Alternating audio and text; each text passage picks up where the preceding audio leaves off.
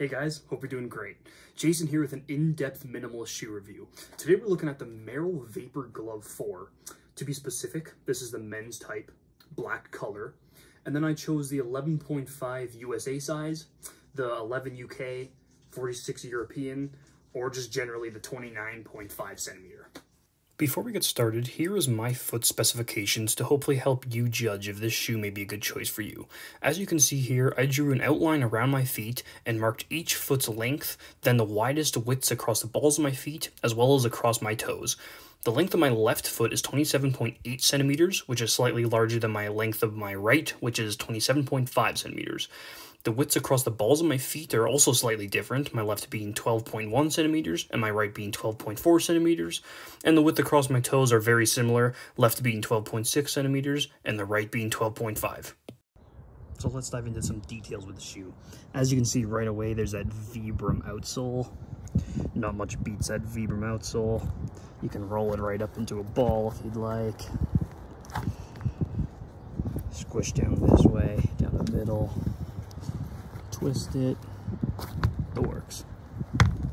On the outside of the right part of the right shoe, there's Merrell. Barefoot 2 on the left side. There's these parts on the outside here, which I remember hearing with the previous model that this is where the most wear and tear was on each side by the metatarsal heads. So they tried to improve that and put these strips here. On the tongue, Merrell Vapor Glove 4. On the inside of the right shoe, there's some details on this sticker here.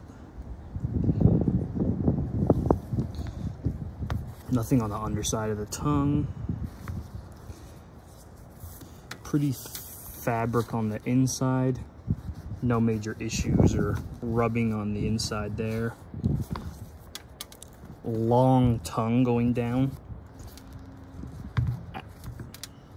but because of that, you can totally move it out of the way if you wanted to ever install your own earthing kit on the Earth Runners website.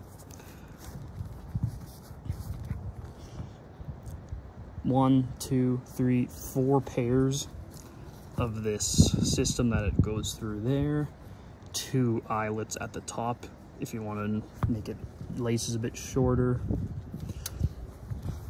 The laces itself have a slight stretch to it, you can kind of see there. Mine's starting to wear out a little bit there. I've had this shoe for about just under a year now. Some light wear there.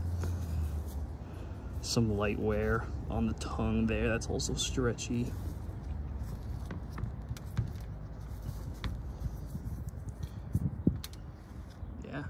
So, I have a pretty wide foot. As you can see here, my foot practically goes over the shoe. On the Merrell website, they do list the shoe as having a medium width. On Amazon, however, where I ordered the shoe, it doesn't currently tell you the width. So personally, the shoe does unfortunately curve over a little too early for me, really cutting into my pinky toe. This may be the same for you depending on your foot's width. That being said, if I'm being honest, it doesn't actually bother me too much in this shoe. It may be due to the extra length, I'm not quite sure. It's obviously not exactly good for my foot, but it doesn't cause any pain, rendering the shoe unwearable. Regarding the extra length in the toes, I'm still glad it's there as I don't mind my shoes slightly long and would rather the slight extra width. But as you can see here, there's a slight blemish of where the tip of my great toe ends, just before it would go under the rubber end. Obviously it's not a huge con, just thought I'd mention it.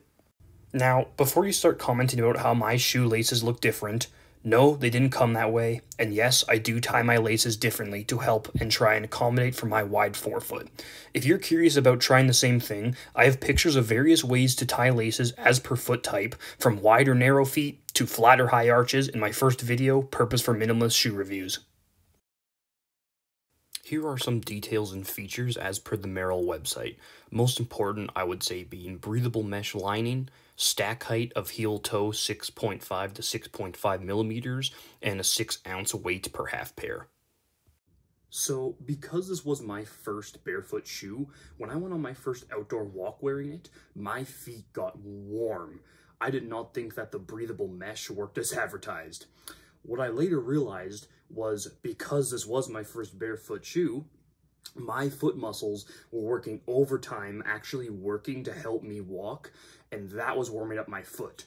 After I got used to that, that breathable mesh actually does work quite well.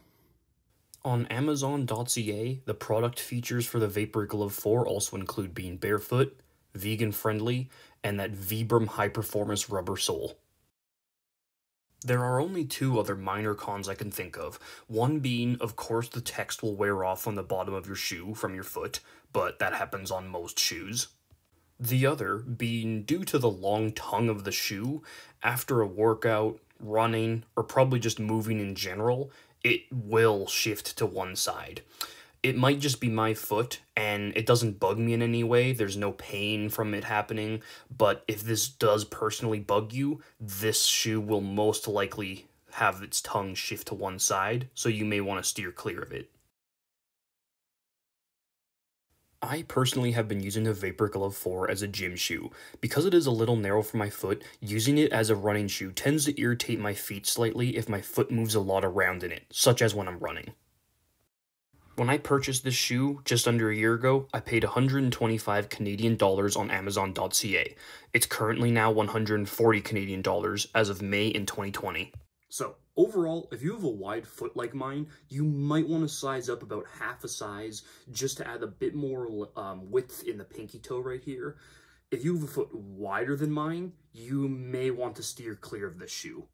Other than that, I pretty much recommend this shoe for almost anyone looking for a minimalist shoe. So thank you guys so much for watching. Let me know if you found this video helpful regarding the Merrell Vapor Glove 4. See you next time.